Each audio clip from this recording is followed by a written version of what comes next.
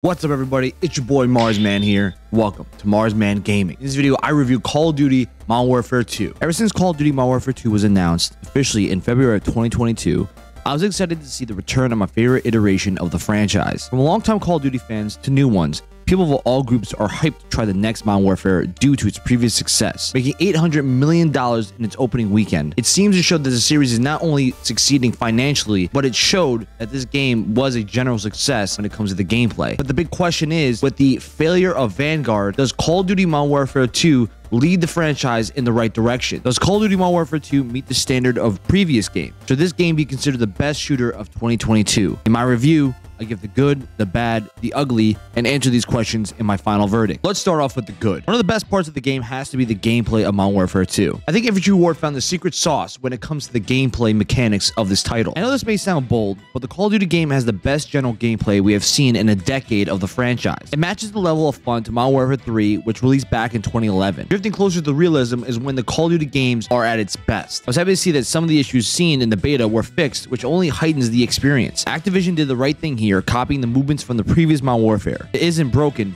don't fix it. In this age of modern gaming, where most games release titles with barely any sort of content, it seems that Activision found a way to break the barrier and actually deliver a game that actually has a lot of things available at launch. Overall, this game has 51 guns, 12 maps, and many modes to play in your first taste of the game. Compared to other live service games, this seems utterly limitless. I've always been a fan of Call of Duty's ability to feel like there is always something to do or grind for. Not only does Modern Warfare 2 reintroduce old content from previous titles, they do a great job of introducing new modes and concepts to keep things fresh. To this day, Prisoner Rescue is still my favorite mode to play. This game really does push the limit on what the old consoles can handle, because this game easily is the best looking Call of Duty game in the series. In both the campaign and multiplayer, Infantry Ward has really stepped up the details on overall fidelity and look of the game. The combat looks as good as possible, and really the campaign cutscenes are just fantastic and make you really feel the intensity of these types of situations. The level design also looked very detailed, and different locations were all diverse, which gives the game character. With the good, we have to talk about the bad. One of the issues I have with the campaign of Modern Warfare 2 is the over-the-top softness of the story. Over the years, Call of Duty games have had some badass adventures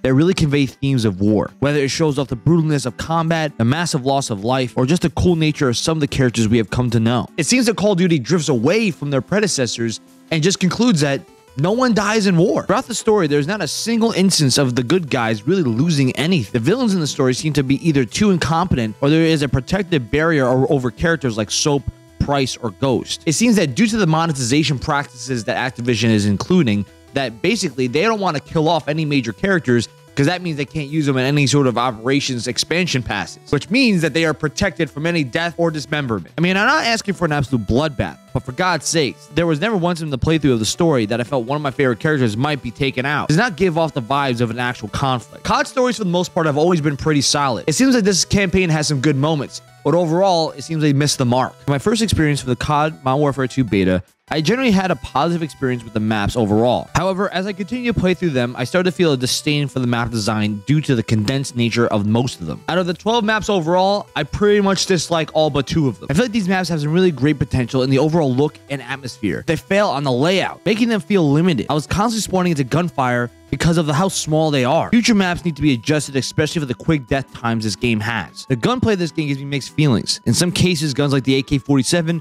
or the TAC-V are really great weapons that can clean opponents with powerful shots and great recoil control. Then we get guns that are utterly useless, like the M16, that makes me feel like I'm drunk when I'm trying to fire it. In my review of the COD Modern Warfare 2 beta, I discussed the horrible balancing there was between these weapons, and it seems like that they did not heed my advice. They really need to fix the inconsistency of weapons in this game, because the absolute frustration that comes with using guns like the M16 makes it feel less as fun as it should be. One of the worst aspects of the game so far has to be the lack of a real progression system. So far, Call of Duty Modern Warfare 2 has a major problem. They're forcing the player base to use a weapon unlocking system that drains the fun out of the entire experience. For generations, Call of Duty games as a whole have used the same progression system throughout every single game in the series. You level up your character, and as you progress through that entire tier, you end up unlocking new guns that you can try and then unlock attachments for. And as you use those weapons, you gain the ability to unlock new attachments on your weapons to use in matchmaking. Infantry Ward seems to want to change things up because they overhaul the entire concept for a progression system that is based on using guns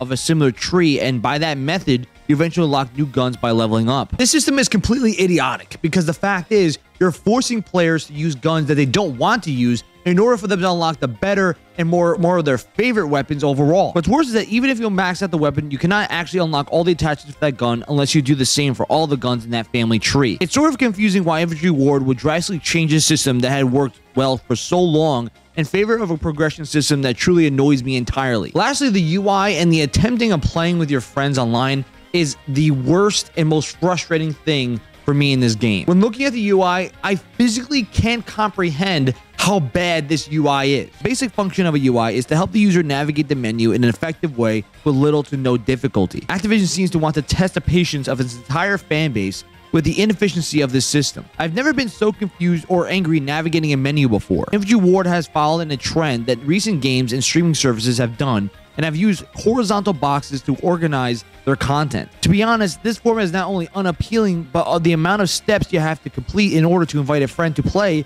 is over the top and unenjoyable. The UI itself has a lot of problems, but the game servers are an entirely different issue. I had mentioned in my review of Modern Warfare 2 beta that Infantry Ward should be concerned with the instability of their servers. I do not believe these servers are to the level of Battlefield 2042, but it is a pretty bad sign that almost in every playthrough I've had of this game, there was an instance of my game crashing, servers getting disconnected, or even my screen stays frozen for several minutes. It's not the best look for a game company that has nearly 1,000 people working on it. These issues should not only be addressed, but the reality is they should have never been issues in the first place. Overall, Call of Duty Modern Warfare 2 has positives and negatives. The overall gameplay of the title feels fluid and is the best aspect of the game. Even being a live service game, Infantry Ward has put a lot of work into adding a good amount of content to this title at launch. It's a good sign that this did not need to be added in. There seems to be a lot to do in this game, and that's always a positive for me. The atmosphere and look of both the campaign and multiplayer is possibly the best of the entire series. With that being said, the story seems to be soft and never actually feels like a conflict that is worth fighting for. The weapon balance and map design is just bad since they seem to still can't get it right. The UI and the progression system nearly ruin the experience in the multiplayer, and good thing the gameplay is as fun as it is. Overall, I'm giving this game a 7.3 out of 10. This year's Call of Duty easily beats Vanguard in overall success and user experience. Within Modern Warfare 2, there's a really fun game that has great mechanics that reminds me of the classic COD experience. Even with the negatives, I can say this is roughly in the top 3 best Call of Duty games in the past decade. It's tough to call whether this Call of Duty game will be the best shooter of 2022. But one thing I can say is that I hope that Infantry Ward can make the tweaks and fixes necessary so that we can all agree confidently that this is a gem in the making. Thank you guys for watching. If you haven't done so yet, hit that thumbs up and subscribe for more future content. Please join us on social media on Twitter and Discord, and that is located in the description below. If you want to support the channel, you can always send some donations or join our Patreon, and that is located in the description below. Till next time, this is Marsman from Marsman Gaming, signing off. Peace.